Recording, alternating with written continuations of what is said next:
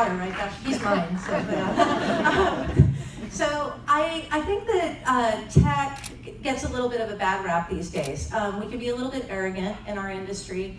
The pace of change has been accelerating, and we can be a little bit thoughtless about the implications of the things that we're building. But I think sometimes when we worry about that, we fail to properly weight the amazing benefits that we've already received and we're continuing to receive from all these great things we've developed, specifically around the democratization of access to information. And so by that, I mean, for example, some of the finest universities in the world have now made all of their courseware available completely for free to anybody who's motivated to learn, which is amazing, right?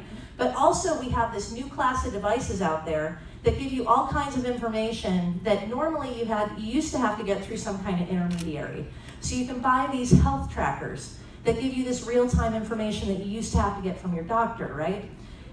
Or there are other devices that give you info that you used to have to get from the government. So, for example, for those of you who don't know, at Calliope, we've built this device called Buoy. It's a smart home device that attaches to your house, and we have an app that shows homeowners how much water they're using for different activities. We can tell if you're using your water for outdoor watering or for showering, and we can tell you how much, and we tell you how much water you're losing to leaks, because it turns out that's quite a lot.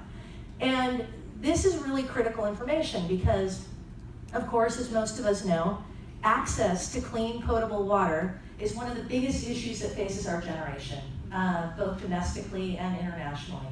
And until now, homeowners haven't really had the information they need about how much water we really need for certain critical functions, for things that are important to us. So we haven't been able to be informed participants in a conversation with our government about how that water gets allocated and how it gets priced. And that's a problem, right?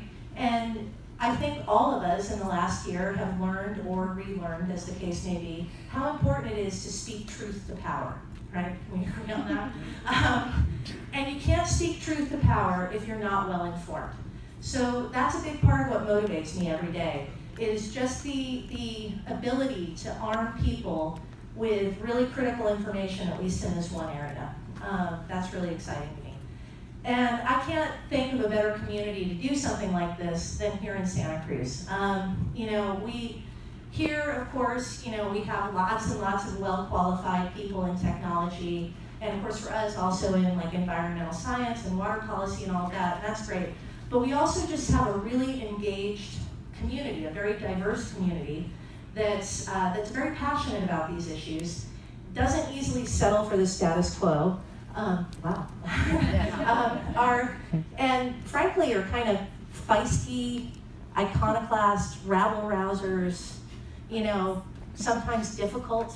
I'm projecting a little bit here, but we are as a community that way. And I believe if you can make something thrive in this community, if you can satisfy this community, then you've really got something. And we've got a really rich community that comes out and supports each other. And so that's my vision for Santa Cruz Tech, is that we'll see the entire West Side filled with lots of little companies, small and medium-sized companies, that are building real things that solve real problems.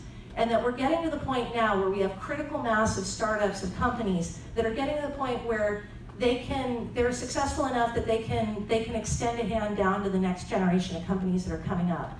And as we add more and more companies to this mix and more voices to this conversation, it just strengthens the entire ecosystem.